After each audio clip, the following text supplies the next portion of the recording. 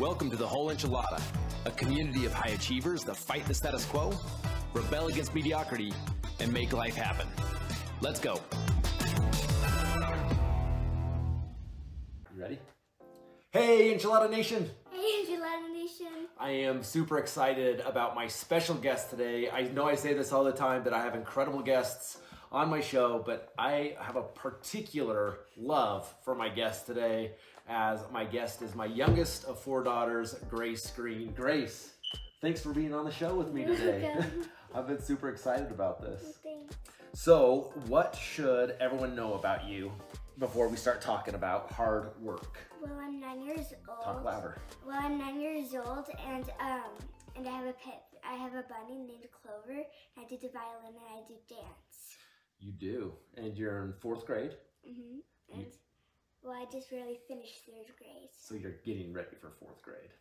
I already say that you're in 4th grade because that's coming, right? Yeah. I used to do that when I was a kid. I'd like right when I was graduating and coming into summer, I'd say, "Oh, I'm already in the next grade." Okay, so today we're not going to talk about sloths. No. We're not going to talk about bunnies. No. We might talk a little bit about bunnies. Yeah, maybe a little bit. Maybe a little bit. But we're going to talk about Hard work. hard work. Are you a hard worker? Yeah, I think. You are a hard worker. Can we all get better at working hard? Yeah. Yeah, I think so too. But Grace and I were talking the other day about hard work, and we decided to do a podcast to understand from a 9-year-old's perspective why hard work is important. So Grace actually went and wrote something about hard work that she's going to read to us to start our conversation today. So do you want to read this? Read it out loud so we can hear it. Okay. Hi, my name is Grace Green, and me and my dad are going to be talking about hard work. I think that when you make a goal, you can't just have it done right away. There are 3 words that describes hard work: practice, never give up, and learn. First, practice means you do it every day and improve every day. Next, never give up means that if you're working hard and then you stop doing it. Last is learn. Learn means if you finish your goal, you learn something new. And I hope all of you learned something new. And that's why I think working hard matters. Love it. And I love that you broke it down into 3 things. And I think we should talk about all 3 of those things for a minute. So you said, let's actually look at this again. It says, there are 3 words that describe hard work: practice, never giving up, and what you learn from your practice, right? So let's talk about practice for a minute. So for example, one of the things that Grace does is she plays the violin beautifully. So how long have you been playing the violin? Almost 2 years. Almost 2 years. And how often do you practice the violin? Every day. I take a break every day, but one day, but every day I have to practice for 30 minutes. So you get, out of 7 days, you get 1 day that's a break. You get to choose your day that you take a break, but that means you're practicing for 6 days, 6 days of the week. And for 30 minutes. For 30 minutes. And is it 30 minutes where you're just kind of like, well, I have the violin out, or do you have a game plan around your practice? We have a game plan. We have this little list that we have to check off stuff. Okay, try to talk a little louder so they can We hear have you. this list that we try to check off stuff. Awesome. So you actually have a game plan with your practice. It's not just, oh, I'm just going to practice to practice. You actually are doing very specific things, right? Yeah. Do you have a violin coach? Yeah, I do. My mom. Your mom's amazing in helping you with that. But you even have a violin teacher, huh? Yeah. And what's your violin teacher's name?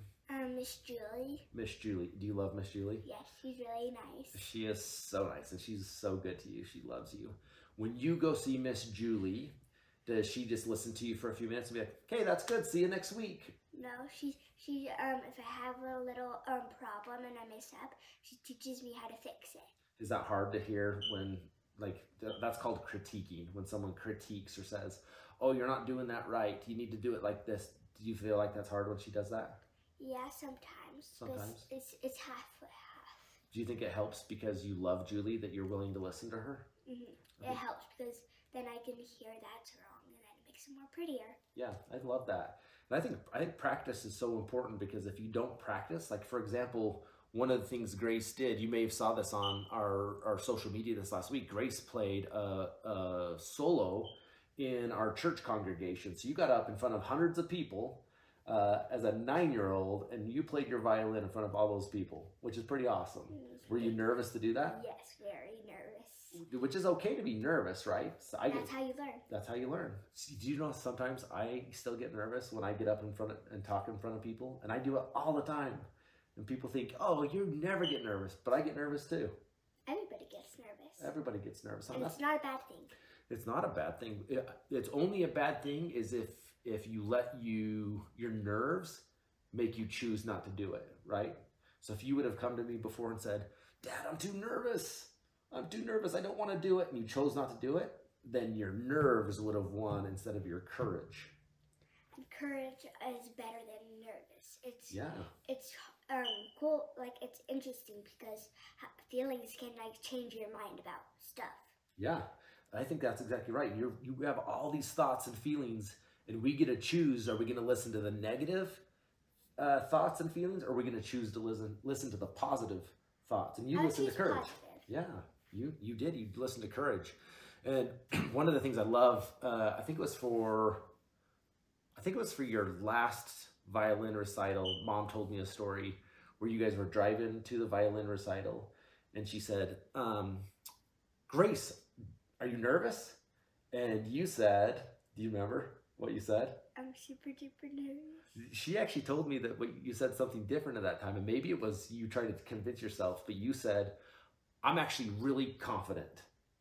Wait, was that How Far I'll Go one? Yeah. So I did feel confident on that Oh, one. you did? Because I practiced so much. Yeah. That I felt confident. And she told me later that night, she's like, you'd be so proud of what Gracie said. When I asked her if she was nervous, she said, without even skipping a beat, that you feel confident. And that shows me that you did enough practice that you felt confident in the performance. I love that. So I love that you put practice first, because if you're not willing to put in the work, the hard work of practicing, you can never expect good results, right? If you don't practice dance, you don't practice violin, you don't do your homework, chances are you're not going to do those things at a high level. But if you'll practice and really commit your practice, you can do anything, right? Mm-hmm. Love that. Yeah, which goes into never give up. So be honest. Don't lie to me. Okay. Are there times that we say, Grace, it's time to practice the violin? And you say, oh. Yeah, sometimes you don't feel like it, right? Yeah, sometimes I have to wake up super duper early before school, and then I'm like, so I bed, and my mom's like, Grace, we have to practice violin before breakfast. And I'm like, 1 more minute. 1 more minute, and then 1 minute goes by, and you say 1 more minute again, right? Yeah, and you just don't want to do it because you're so tired. But how do you overcome that and never give up? How do you overcome those feelings? I think about that I improve, and then I think about this is gonna improve myself someday to be a good violinist. And if I don't do it, then I won't be able to become what I want to be. That, you sounded like a 20-year-old when you said that. That's exactly right. Because if you don't learn how to do these things, because guess what? What do you want to be when you grow up? A florist. You want to be a florist, right? Or a violinist. Or a violinist. So and you can be anything you want to be. But let's say if you're a florist someday, do you think you're going to play the violin while you put flowers together? No. No, that doesn't make sense. But do you think learning to work hard today as a violinist will help you be a good worker as a florist someday? Yes. Yeah. Because it teaches you how to work hard. Yeah, that's exactly right. So the thing I love about what you're doing with your life right now is that you're really committed to practicing and working hard at violin. You're committed to work hard with your dance, whatever you're doing. Oh, and we got to mention that one thing Grace does is she breeds bunnies, which means she has, how many baby bunnies do you have right now? Wait, all of them? No, just the babies in this batch. Oh, 2. So this time we just had 2 in this batch. Yeah, but every day I go and feed and water every single bunny, including mine bunny. And she does the hardest job with the bunnies, which is petting them all day long. Because you love to pet your bunnies, huh? Yeah. She loves to play with her bunnies, but you also take care of them. All these things that you're doing that are hard work, it makes me happy because I know as your dad that someday you're going to be a hard worker. When you go to college and when you get your first job and when you become a parent, you'll be a great hard worker too. It makes me so proud of you. So I love what you wrote here. What else should we talk about with hard work? What's important for people to know about hard work? Well, what we did to never give up. So what I said on this paper is that if you're working hard and then you just stop doing it, that's giving up. Because if you're like working hard and then like you're like, this is too hard, I'm just gonna stop, then you never do it again, you just give up. Yeah. But if you don't give up, you'll learn how to do it really good. I love that you put never give up. Do you want me to, can I share a story with you? Yeah. About when I'm trying to remember what grade I was in. In fact, I think I was probably almost your age. I think I was in 5th grade though. So maybe 1 year older. I took karate as a kid and I loved it. I loved going to karate. I looked forward to it every week and it was hard work. My sensei made us do push-ups on our knuckles and it was hard. So we'd have to do push-ups and I felt so cool and I loved it. And at school one day, I heard somebody say, one of the cool kids, and I'm using air quotations for people that can't, the cool kids, some of them thought they were really cool, made fun of karate. And guess what I did? What? I quit karate after that.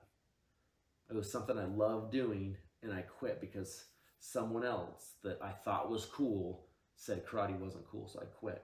And guess what? What? For the longest time, I regretted it.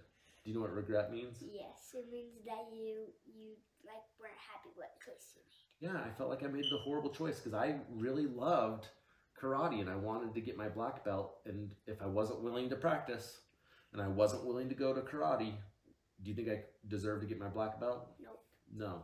So, but what do I do today? A lot of Karate. I do a lot of karate now, huh? So here I am. So let's see, in 5th grade, is that 10 or 11 years old?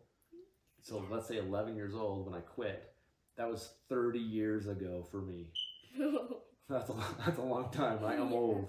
So 30 years later is when I finally said, I regret that decision enough. I'm going to do something about it. And so I started karate again about, well, I guess it wasn't quite 30 years because I started karate like 6 years ago again. But I don't want you to have things like that you regret when you're older, right? You never let people choose choices for you because you have to tell your heart what you want to do. Man, you were way wiser than 9 years old. You must have really good parents. Yeah, I do. But let's be honest, your mom's better than your dad. She's the best. No, I think you guys are the same. Well, I love that you say that because you have to listen to your heart. And if you don't know inside your heart what you want to be, then it's really hard to make the right choices of the right things to do and where to work hard, huh? Mm-hmm. I love that. So all these people that listen to my podcast, they listen to a lot of stuff I talk about, but I want you to tell them what's one of your favorite things about your daddy. One of my favorite things about Daddy is that he's a good snuggler. I am a good snuggler. I don't think they've heard that yet from any of my guests, but I'm a good snuggler. And here's a harder question. What's one thing that you wish Daddy did better? You can be honest. Stay home with me. Stay home with you. You wish I was home more with you? I love spending time with you, but we get to go on lots of vacations and stuff together, huh? I sure love you. I should love you too. Thanks for being a guest on my podcast. You're welcome. It's super fun to have you. Thanks. It was fun to be here. Do you know what I always say at the end of my podcasts? What? I always say, thanks for coming, Enchilada Nation. And don't forget, go live life on your terms. Say thanks for coming. Thanks for coming. Thanks, everybody.